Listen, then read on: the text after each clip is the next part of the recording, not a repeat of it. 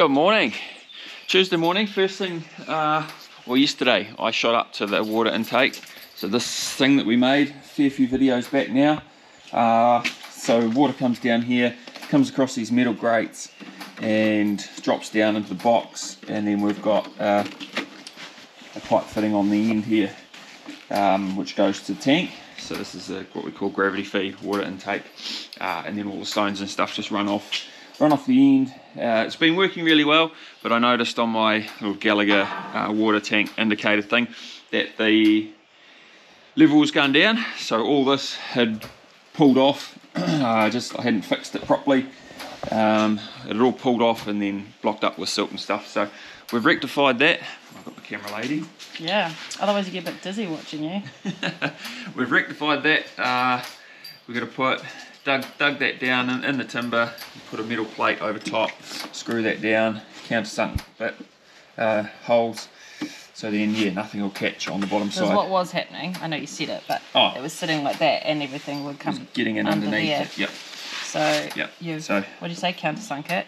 Yeah. Put it in there, slam that down. That sits there, and then these will just stack on down. I need a new piece of this, but this is just a prototype. Essentially, we've proved the concept, so now I've just got to draw it up. Get a friend of ours, local mechanic down the road. He's a bit of a engineering guru, so he's made boats, alloy boats and bits and pieces. So he says he's got a bit of this stuff, or enough to make some of this out of some scrap that he's got. Snowy, leave the cat alone. Yeah, so we'll get this back up and running until we get a bit of a design to him, and then he can, that's not ideal, until he can, yeah, get it made for us. We might try and make two. So one for the water intake for the stock, and one for the new hut complex thing out the back that we're going to do.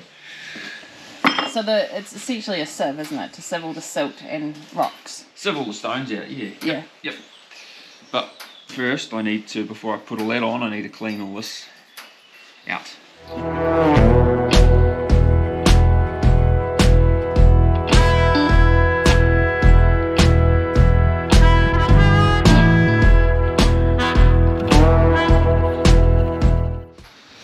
Rightio, prototype 2.0 finished.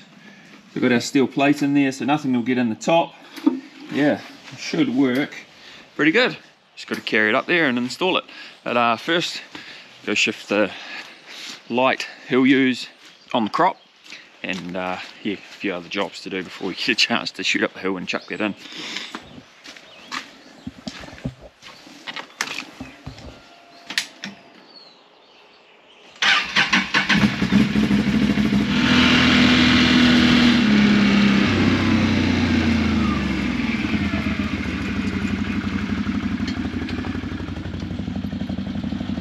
Good job. Hey? Oh, come here. And we'll just I'll just show you a few things. Okay.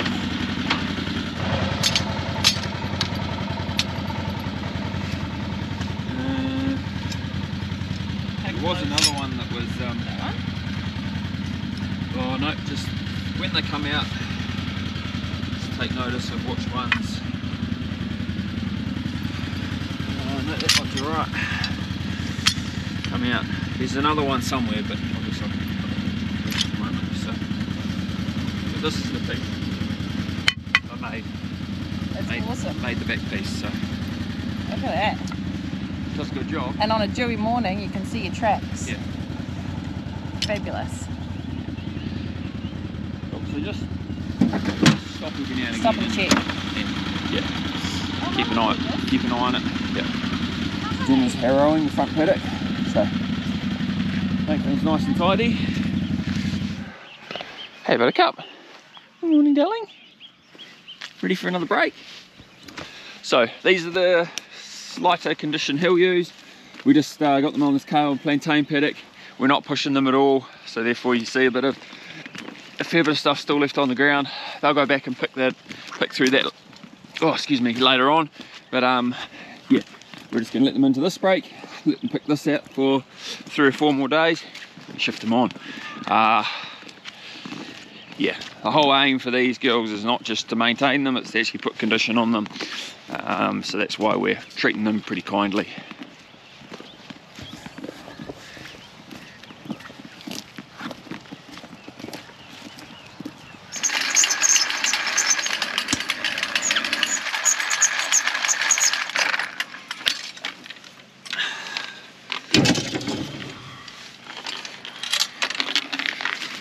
Here they are, making their way onto the crop over there.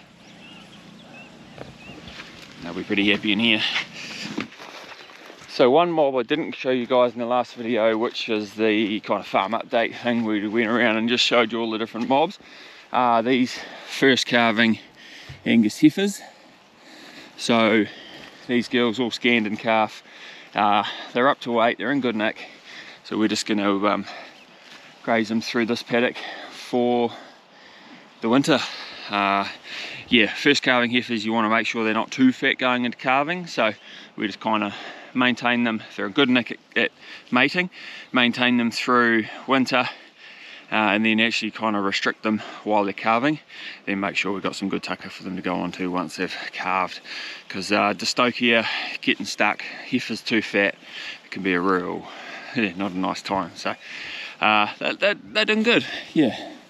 So this is a paddock full of what's cocksfoot, real dry, knobby, exposed paddock up here. So we planted cocksfoot, ryegrass, clover, yeah, so majority cocksfoot now, but perfect for these girls. Just break feed them and they can clean it up.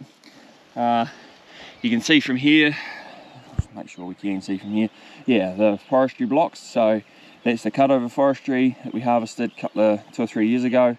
So that's been sprayed out, and then the new one up here, that big long face up there, and the new fence with the ewes to the left, so hill ewes in that paddock and some cull beef cows, and then yeah, new fence, forestry block up there.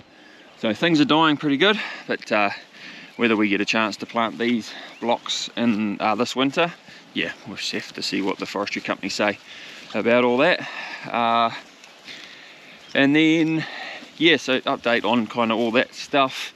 Hiwok Ekanoa, so in New Zealand we were looking at being charged for animals.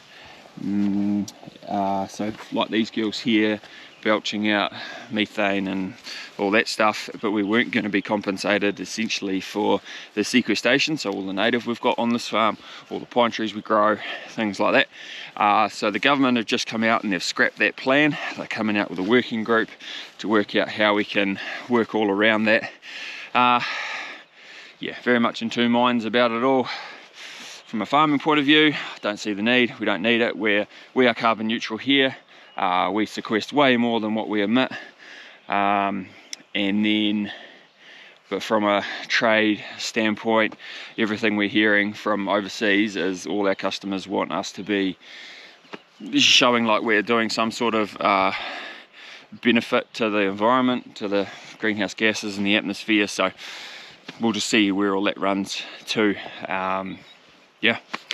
Oh, that block there will be an ETS2, emissions trading scheme, so try and grab some value out of that, carbon credits and bits and pieces. These 2 cutover blocks we can't put in there because they've already been harvested, and then of course they've already been planted. This is 2nd or 3rd rotation, and then the one up by the hill house there as well, we'll put in the ETS. So these girls are happy, on to the next one. So while I was up here in this paddock, I thought I'd explain this pond's the only water we've got in this paddock. Reticulated water doesn't come kind of this far up from the bottom side of the farm, doesn't come down the hills up there. The new scheme doesn't come down from the airstrip. So this paddock here has got a creek in it, that one there's got a creek and a pond, this one here's just got a pond, but this was completely dry over summer. So I came in here, cleaned it out with a digger, built this bank up again, a little stock walk around here and eroded away, and then we've got our wee overflow pipe just here, so it's nearly up to here. Just clean it out a bit. It's nearly up to the overflow, which is good. So once those heifers they can come in here, and once I break fence them this far, they can come in here and start coming down and drinking out of this pond. Here we go. But at this stage they've got to walk down on the other side of this paddock down into another paddock to a trough. It's filling up nicely. And it just seeps out of the hill just through here. So morning girls, ready for another break of grass? So just here with the calves, another break of grass for these guys. another hay bale, and yeah, continue their wintering. God, you look so very hungry. Come on. So just beside the paddock, on the roadside, when it was dry, we got this kind of 1 hectare triangle in here that it's a bit wet, a bit boggy, full of gorse and hawthorn trees and whatnot. So this part here was an area where if you did put stock in here, that all ewes would come into here and get stuck in a big soak hole thing.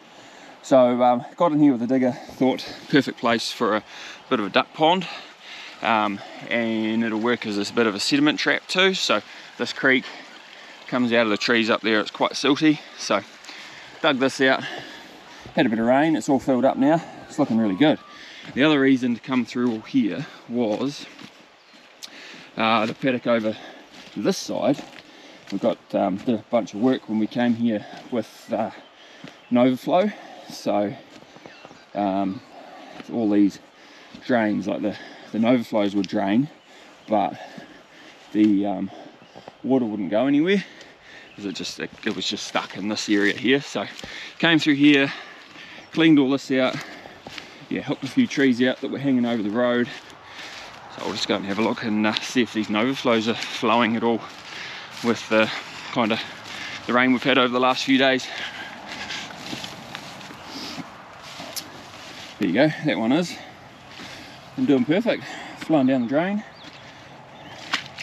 Nice, we'll just might just scoop a bit of stuff away from there. So that one there is flowing well. What I found, if you don't keep overflows or the drainage pipes clear at the bottom end, they silt up, and then it's a heck of a job to try and get them cleaned out. So if you can keep them clear, keep the water flowing, they're all pretty good. We'll go and check the other one. So this is the second one that's flowing pretty well for being quite dry up till now. But have a look in the paddock over there. I don't know if you can see that green line running through there. That's where the pipe goes. But that's all to do with aeration of the soil and the profile. So it's incredible what a bit of aeration does in a kind of boggy, wettish paddock. I'll try not to get bogged myself. So yeah, and then it just runs down onto the roadside, on the roadside creek and out. So it's all working pretty good. Happy with that.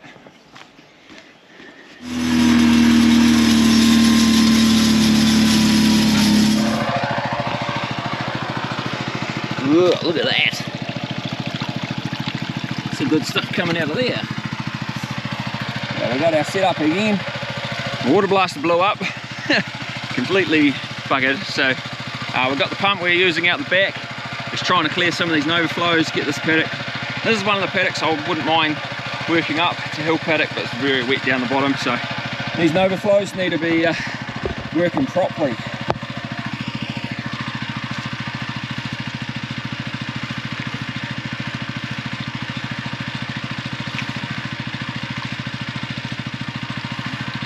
Right, we'll just let that drain. As far as I can get it up there for now.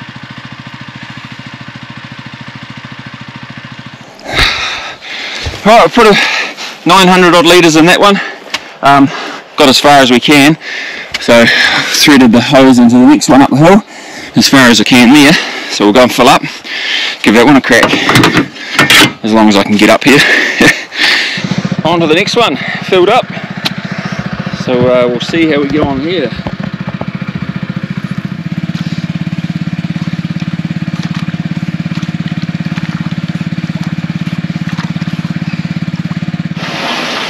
We're filling out of the 5,000 litre tank we set up to fill the sprayers. Pretty quick. A couple of minutes and we'll be back into it again. So there's 3 tankfuls for today. We might call it here. He's struggling to get up the hill now, make a bit of a mess. So we'll come back and revisit this another day. Still got to shoot down to the lease block and feed the ewes, take them off the crop. Hay time, boys. So just while I wait for Georgia to get back from school, she might want to come down to the lease block with me in the tractor. We've got all these Lombardy poplar poles we got given. So I'm just got the chainsaw, just gonna put a spike on the bottom, help me drive them in, and then you got some water there, soak them in water, ready for Aiden can give me a hand tomorrow when he comes. So we'll get to chopping. So we've got 20 there. Yeah, that should keep us busy for a couple of hours tomorrow. We'll get them planted, but yeah, soak overnight.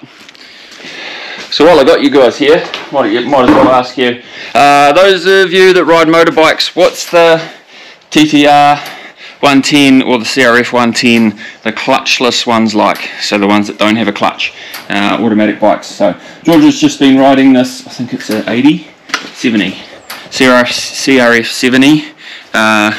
And yeah, just getting used to that, but she's a little bit big for that, so I don't want to go, we're just borrowing that one. Don't want to go and borrow a bike that size when she'll grow out of it. It needs to be the step up. So just looking at those ones, yeah, flick it in the comment if you ride one. Right, down here at the lease block, got my baler John. So we're just poking it out for these ewes down here. So I've got to run them off the crop. But man, these ewes are doing my head in. They, some of them just push out no matter where. So I've got to go and get the ones in from that have pushed out of their break into the next crop paddock on the side. Can't wait to cull 300 of these buggers and get rid of them. It'll be the pushy ones, that's for sure.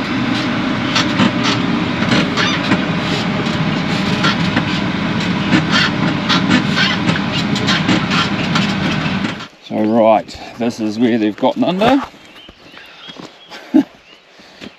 Pushed under there. So yeah, rusted out bottom wire. We'll have to come and fix it up tomorrow. How are we going to fix it up? How are we going to stop them pushing under the rest of all this?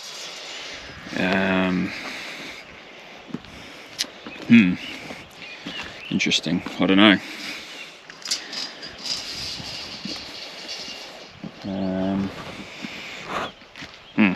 Have to think about that. Come on, girls, off you hop. You're done for the day. 140 west, services, 140 for services. 141, 142. Just the next day, sitting here, we're getting our wool sold today. So, looking at bidder, Virginia Wrightson's wool saying it was selling online. Ours has already been sold and I missed it. But some of the prices are pretty good. It's like 25 micron, $3.53. But anything strong wool, oh, that one's not too bad. 42 micron, 321. Anything over $3 clean, not too bad for this kind of market. Yeah, still tough going. So down here at lease block, got these ewes back on the crop, fixed the fence, fixed the hole they were getting in through yesterday. So hopefully that holds. Yeah, new brake. Yeah, so I've got Aiden here, just down there helping me put another fence up and get ready for tomorrow.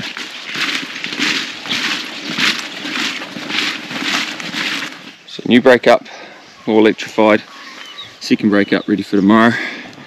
And hopefully they stay in here. We'll find out in a couple of hours time when we come down to feed and baleage. So, traipsed in here with our upgraded screen, Aiden on the tools. We'll put this back in the creek and we'll all be tickety-boo hopefully. So, pretty simple. This goes in there.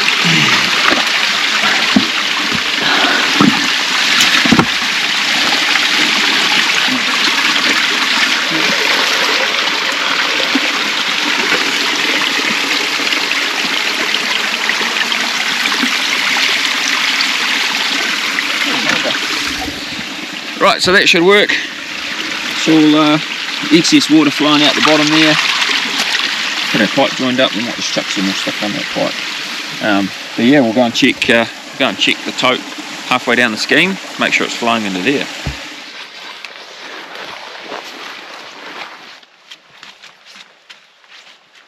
So got it all up and running, water's running in, just cleaned it out, so cleaned some silt out of the sediment trap. Yeah, we'll let that fill up and I'll monitor my Gallagher app on my phone to see the tank rise hopefully. So It's cold enough up here, let's head home. We've got Aiden on the job, doing a pilot hole for the next pole. So we made this tool, just like what we used last year from Ecan, but this is one I found made myself, but it's pretty heavy, so it might be a bit too heavy. So we'll see, we might end up chopping some bits off it, but yeah, so we do a pilot hole and then put the pole in, give it a bash.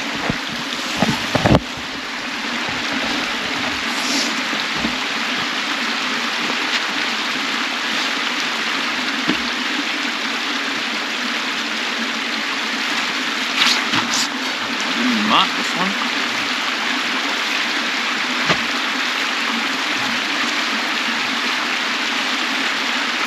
Get it up there. Yep.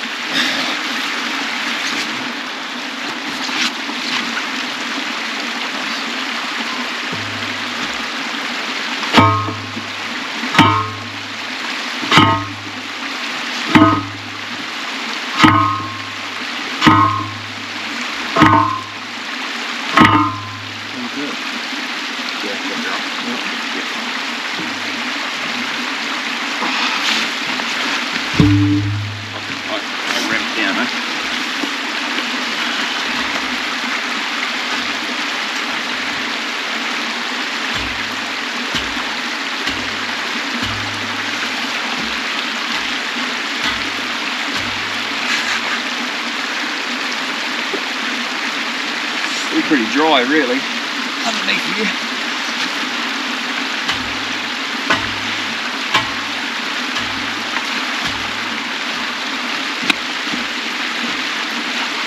Right, so we don't have sleeves for these ones either at the moment, but something we can look at later.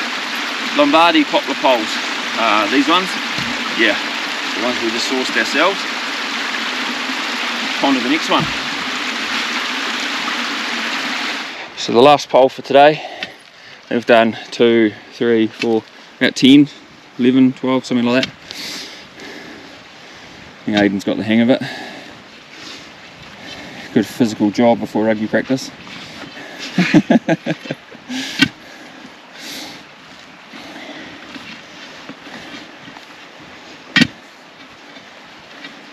It's very soft under there. Yeah, it's alright. So we might not even have to use the spike on that thing. Yeah. We'll just use the crowbar hole, yeah.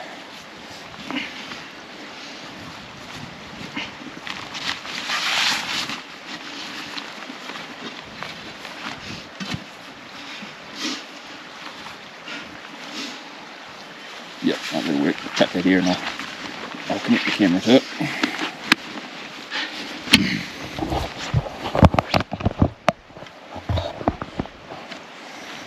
No, I need one to run a bit more, I reckon. Yeah.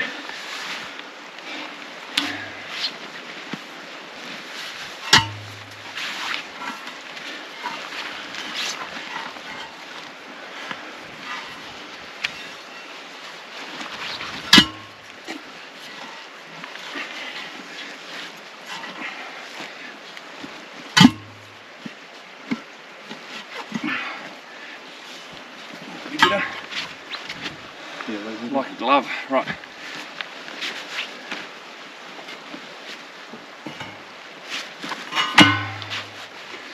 It's a bit crooked the pole, isn't it? yes. That's right.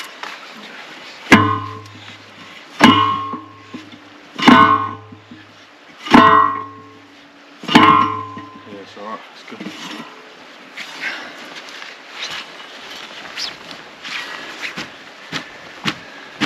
I'll give it a couple of whacks with this and then you can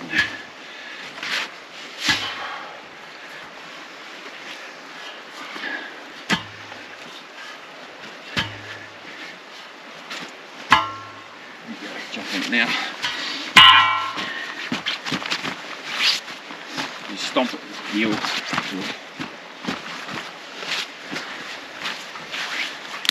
Hold on to. Yeah. They did say when you plant them, Ecan people said that after you've done it like that, you do a couple of things like this on the uphill side, just like that, so the water can flow downhill and into the where you've got your pole, like that. So I don't know how much difference that makes. Yeah. Get that water in. So I don't have shields for these at the moment. I might look at grabbing some of them later, because they, yeah, ones that came from council will have the, where are they? Oh, like that over there. The plastic sheaths go over them. But yeah, both sides of this creek, just down here, come around the corner, one up there. Yeah, it'll be good. Should make a difference, hold things together, and provide a bit of shade and shelter for the stock. So Aiden's gone home, went and picked Georgia up, but I reckon I've cracked this an overflow. Look at this amount of water pouring out of there. I ran out of water and then disconnected it and just tried to keep poking this hose up. But it's stonking out of there now. And it's just all silt. Horrible stuff. So I'll try and get this hose all the way through to there and then pull it out and yeah, just let it drain. So that there's going pretty good. Happy with that. Hopefully just let that drain, and touch wood, it might even just drain this whole wet patch. So the wool auction that I was watching this morning, we sold it for all three lines. So lamb's wool, hogget's wool, ewe wool for just over $3 a kilo greasy. Not I wish, $3 a kilo clean. Not great, better than what we've got in the past, but yeah, hey, that's the wool story at the moment. It's still pretty bad, but yeah, right, we'll leave this video here. Thanks again to Aiden for your help today, and we'll see you guys in the next video. Bye. You Jasper, you haven't had much work recently, have you? No yard work? No.